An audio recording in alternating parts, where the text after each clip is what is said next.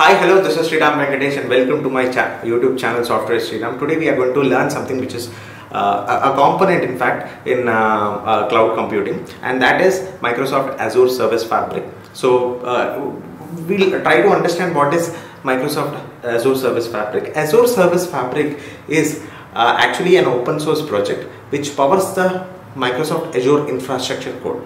So, for example, it could be a Skype or an Intune or a Microsoft Azure Cosmos DB, or it could be a Microsoft Azure Data Factory. So it is kind of an open source project now.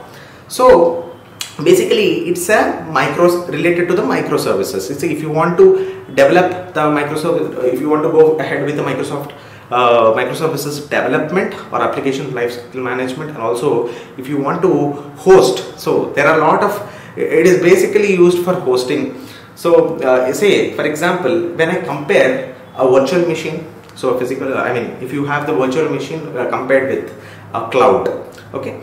So when you talk about virtual machine, what does a virtual machine do generally? So in any applications, if you look into a software industry, many applications will be there, and also in those applications, each and every task, there would be a number of services that are hosted in that particular virtual machine, isn't it? Say for example, if I have S1 to Sn as a services, say for example, so these, what does a virtual machine do? Virtual machine does S1 to Sn, all these services there.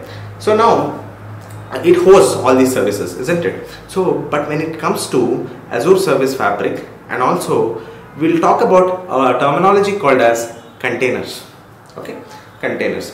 So this Azure Service Fabric architectural overview, we are going to see how Azure Service Fabric really looks like, and also we'll see how many number of services are there, so how it deals with these services through the form of containers. So all these things we are going to see.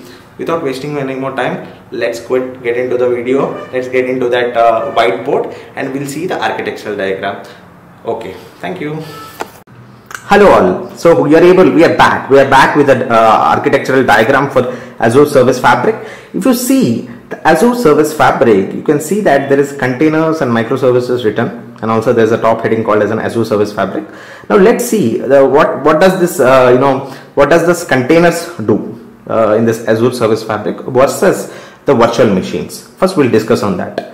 Okay, say for example, if you are having containers, if you are instead of a virtual machine, say for example, if your application is hosted into cloud, Microsoft Azure Cloud, that is in the form of Microsoft Azure Service Fabric.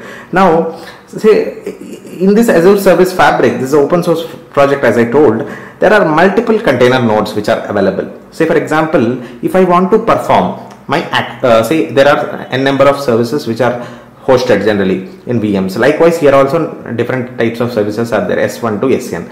So all these S1 to Sn, whatever the services which are there, these services are indeed taken care by individual containers. So that is the special point of it, individual nodes.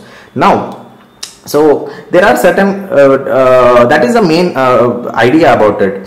So for example, if say for example there is a service which is like want to send a mail. So if you want to send a mail, there's some kind of hosting is done in the containers. Now for example, to perform this service now action, say for example a node 1 N1, I call it as N1 here.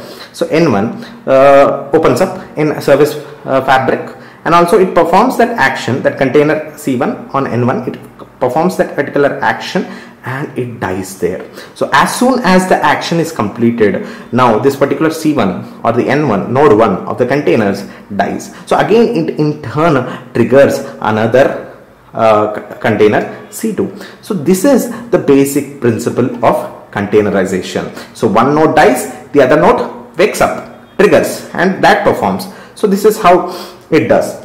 Now if you look at this particular diagram carefully, so there are a lot of features about this Azure Service Fabric and also containerization. If you look at, so the first salient feature if I talk about is lifestyle management. So if you look at lifestyle management in the sense, say it's like if I want to talk about Azure Service, it's like a fully automatic washing machine that's there in your house. it will rinse, it will wash, it will dry, everything it does, right? So for example, if I want to, lifestyle management means it itself manages everything. Okay, it itself manages everything. There is no third party intervention required. Say for example, if I have a virtual machine, okay, if I have a virtual machine, now VM, physical server is there, the VMs are there, and then in that case, if they are not on the cloud, then obviously any sort of patching is required. Then additional patching has to be done externally to those virtual machines. But here, when you talk about Azure Service Fabric and also containers, so it itself always has that flexibility to manage the lifestyle of that particular service containers by itself. So any patching or any kind of upgrades and rolling any sort of upgrades, it just performs like a fully automatic washing machine in your house. Okay, so the second one, salient feature, if I talk in the red color, if you're able to see, that is always on availability. Say for example, if you talk about this service fabrics, right, containers, right, so there are do you think these containers are placed only in one particular X location? No,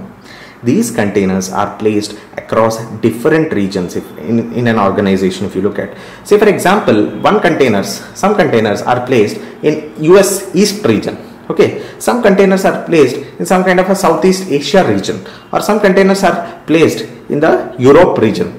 So likewise, obviously there are different regions are there. So when you have different regions, the availability, so if something goes down also, the other ones always it wakes up, right? So always on availability if you look at that in terms of the different locations, the always on availability thereby is a salient feature because of all these. And also you have this orchestration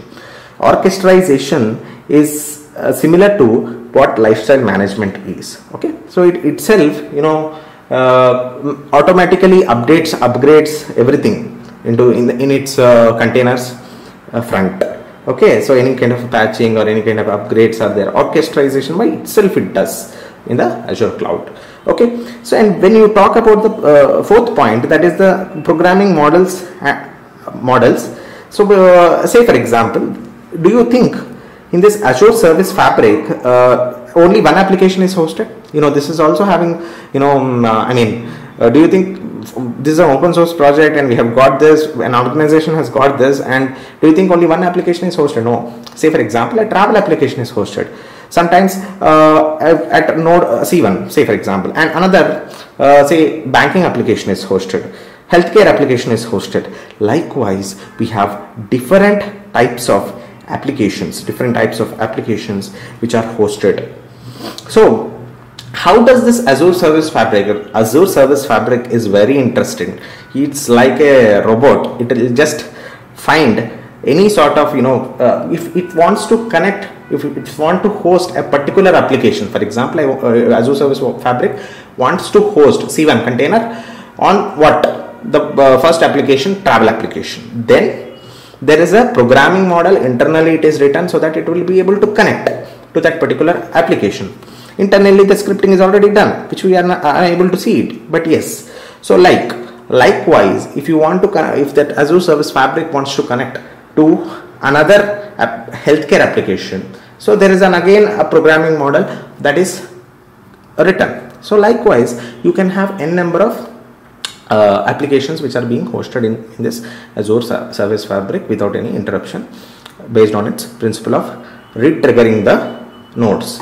So that's something which is in case of any action is completed. So it's great. Now what about the DevOps tooling? Since we are talking about the Azure cloud, since we are talking about the Azure DevOps, right?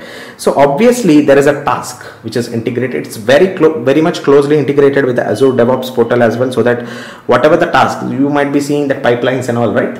So whatever the task that is, there is always a task which is associated with this Azure Service Fabric. So always there is a linkage is always there. So if it's closely integrated with DevOps, means it's closely integrated with the code. If any kind of a triggering required also, it's closely integrated with the code. So that's what I talk about Dev and Ops tooling. Okay. So and also auto scaling. So you might talk about, so auto scaling in the sense, say for example, the memory or utilization or any sort of things which are there similar on those grounds. So it generally doesn't waste. Okay, how much is required, how much memory is required, how much utilization is required, how many clouds we want, if you want to set up more machines. Okay, so if you want to host more applications, you can auto scale. You need not have additionally, you need not purchase something, or from the cost point also it's very advantageous. Okay, so that's how. So on-premise data centers, as I already told you, there is a different data centers are available. On-premises data centers, different locations, different regions. So that's what it helps to go with the always-on availability as well. So, and health and monitoring in the sense, there's always so if say for example there is something like a kind of a low utilization of memory, some kind of a disturbance is happening inside. It's just like our body, okay. So whenever our body has some kind of a fever, and also our body generally tells us, right?